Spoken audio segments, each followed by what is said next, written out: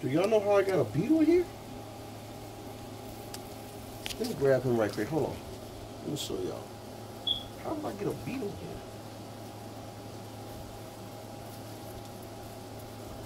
here? Right here. That's a superworm beetle. How did I get a superworm beetle in my roach colony? That's weird. I wonder if he's been eating.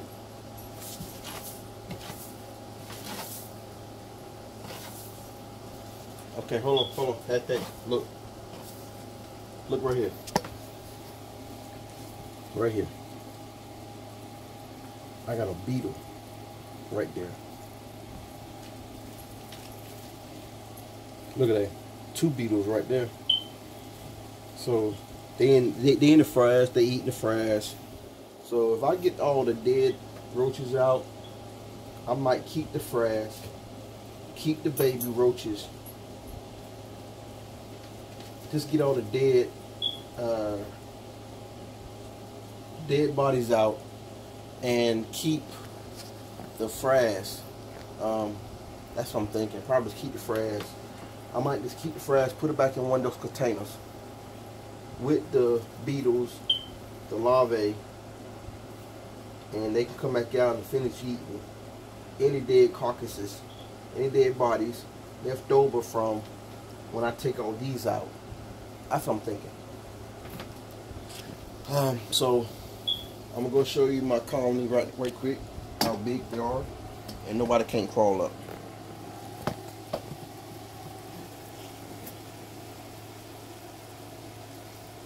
They can't crawl up. They trying. Look, they trying. Can you see that? So I'm gonna tilt it again. That's 2 colonies from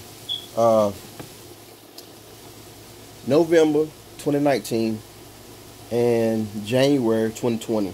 So like I said, this is 2 colonies. Look, he trying to clam. Look, can't clam. He trying to clam. And with him trying to clam, that's probably because all the frass that's on the side, he can clam right now. But once I wipe it down, they can't get up.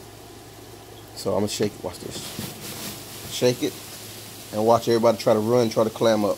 Watch them. They can't. But I see a lot of males, I see a lot of females in there. So I think I might be good right now with more females than males.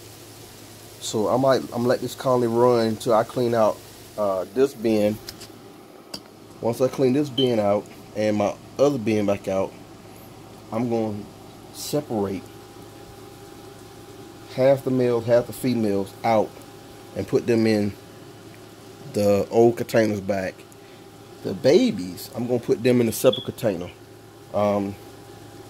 I think I'm gonna put the babies probably in that container over there. Another sterilite, the smaller sterilite, not one of these big ones, and do it that way.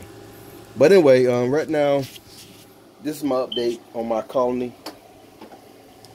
Like I said, I want you to like, subscribe, and tell me what you think, how, and what you think of my colony.